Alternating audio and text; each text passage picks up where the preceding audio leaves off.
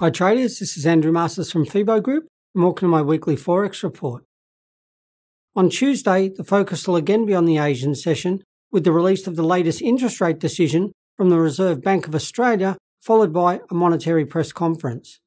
No changes in rates are expected, so all eyes will be on the following statement for signs of the bank's future movements, and we expect some volatility in the Australian dollar.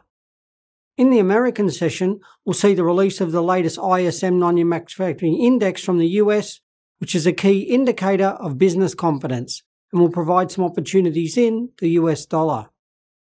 On Wednesday, GDP figures from Australia are bound to create some action in the market and are closely connected with any future rate hikes from the RBA, so this news is bound to create a range of opportunities in the Australian dollar. In the American session, we'll once again see an interest rate decision and monetary press conference, but this time from the Bank of Canada. No changes in rates here are also expected, but there are rumours that the next move may be a drop and not up, so this news, if confirmed, will create some pressure in the Canadian dollar. On Thursday, during the European session, we'll see the latest interest rate decision from the ECB, followed by a monetary press statement. There are rumours swirling that the European Central Bank may be on the verge of raising rates, so this release will be closely watched, and we expect extreme volatility in the euro. In the American session, we'll see trade balance figures from the US, which is a key indicator of business confidence, and will provide some opportunities in the US dollar.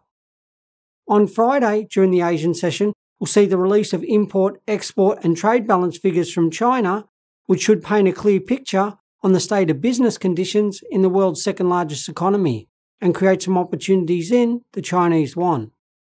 The highlight of the day will be during the American session with the release of the non-farm payrolls figure and unemployment rate from the US, which is bound to create some big movements and opportunities in the US dollar to close out the week.